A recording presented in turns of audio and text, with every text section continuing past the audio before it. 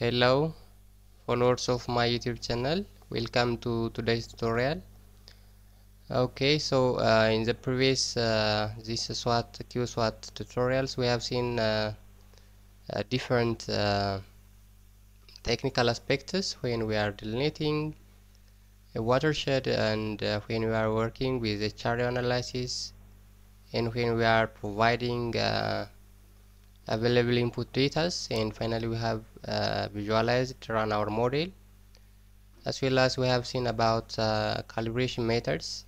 Yeah, and today we will see about crop management. Yeah, crop management practices, how to add a crop management practice. For instance, if you have an irrigation practice on an area, so this irrigation practice may affect the stream flow as well as the groundwater parameters in the desert. Yeah, so therefore in order to detect those the changes of those parameters due to the applications of irrigation, so we should have to add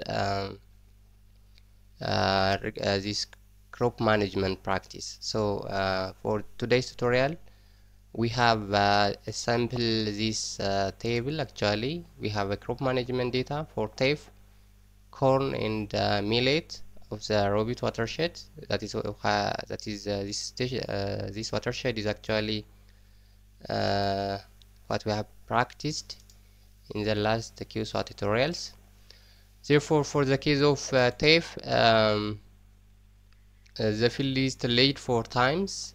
Actually, the first tillage is on May 1, the second tillage is on May 30, and the third one is on June 30, and the last tillage practice is on July 22. And the first applications of urea is on the same day of this July 22.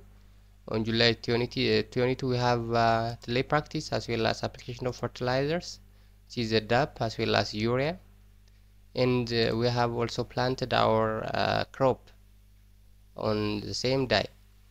And on August 2022 we have the second stage of applications of urea. Yeah, and finally we have harvest and killing stage on December 5. Therefore in a similar way for the rest of the irrigation practices, we can add and see the effects.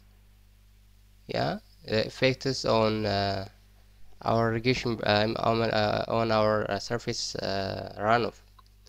And for the case of corn, for instance, you have seen actually this one is also tillage practice on May 1.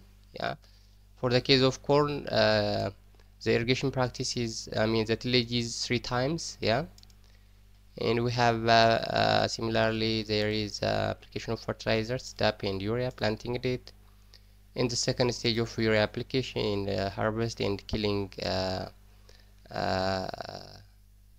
stage. Yeah, so we have those parameters in order to do this crop management, yeah, in SWAT. Okay, so in order to do this irrigation management practice, we have actually this the SWAT model, and you can have should have to open this SWAT editor for the case of QSWAT. And actually for the case of SWAT, you can go to this SWAT editor input simply, no need of this SWAT editor. Okay, so we can work on that. And the first step here is you should have to connect your database. Yep, so click on OK, and after that you should have to proceed on this edit SWAT input. And I would like to edit on the management practice. We are working on the management, so go to this subbasin data. Yeah, subbasin data, and under this subbasin you should have to select this management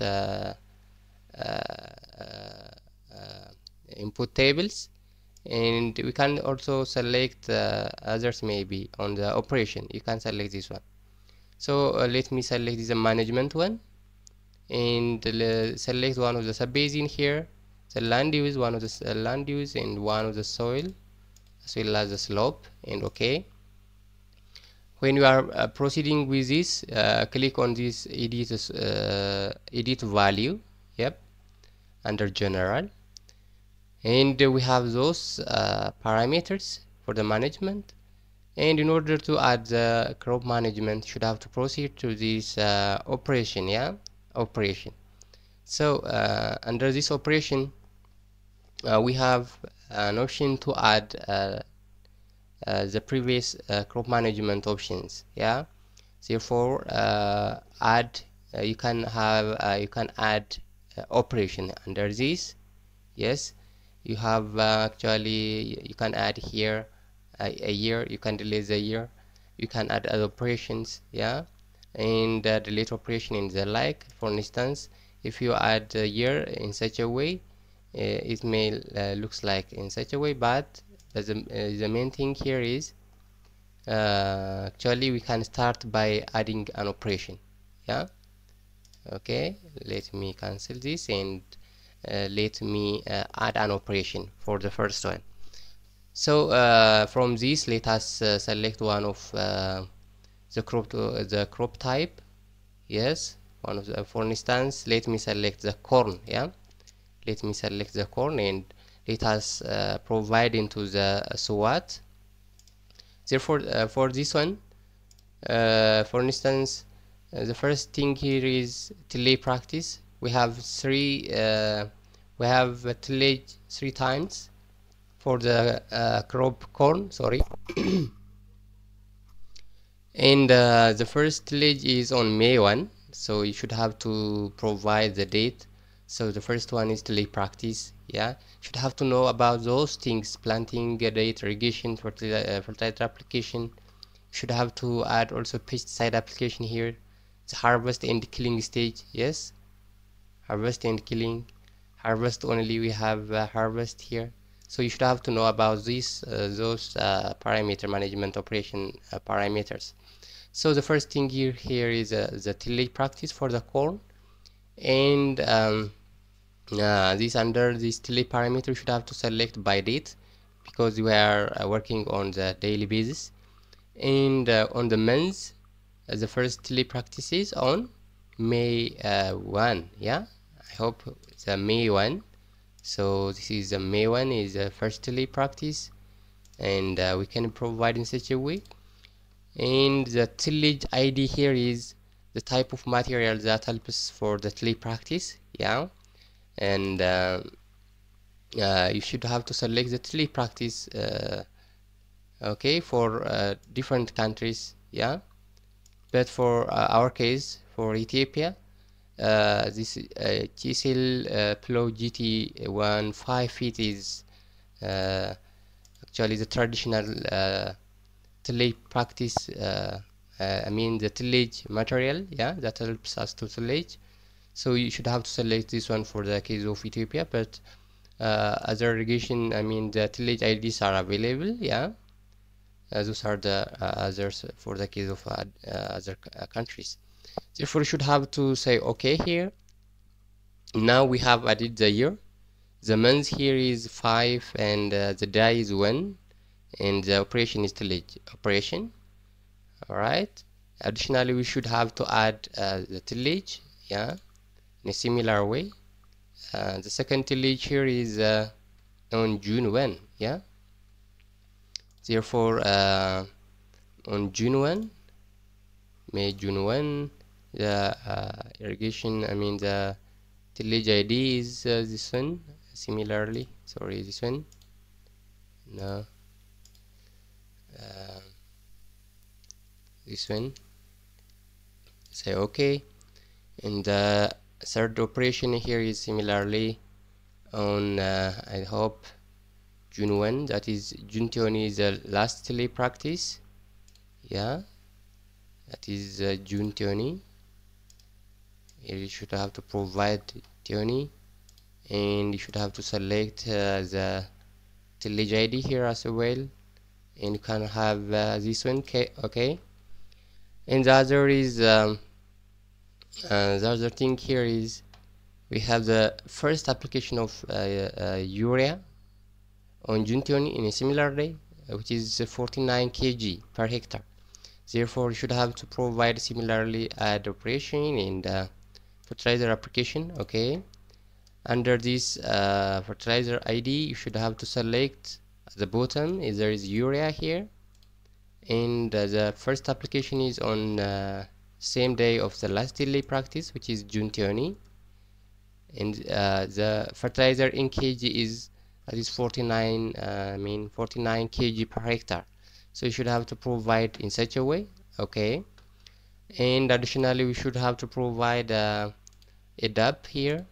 Yeah, so on the same day, that is on June 20, we should have to provide how much kg, which is 98 kg. Yeah, 98 kg of DAP is provided, and the fertilizer ID for the case of DAP is you can have under this you have seen that 184600. This is actually the ID for the DAP. Yes, so for the case of DAP you should have to select 184600. So you should have to provide this one and say okay. So we have provided the telepractice, the fertilizer application, and what is remaining here is you should have to add the plant. Yeah, plant growth season. The planting we should have to plant on the same day here. So on the June 20 we should have to plant our agriculture, our crop. The crop type is corn. Actually, you can select here, you can have this one, corn. So when you are selecting it, you should have obtained the heat units maternity and the like, but you can have some statistical problems, statistical techniques in order to determine the heat unit maternity for different crops, and you should have to provide that.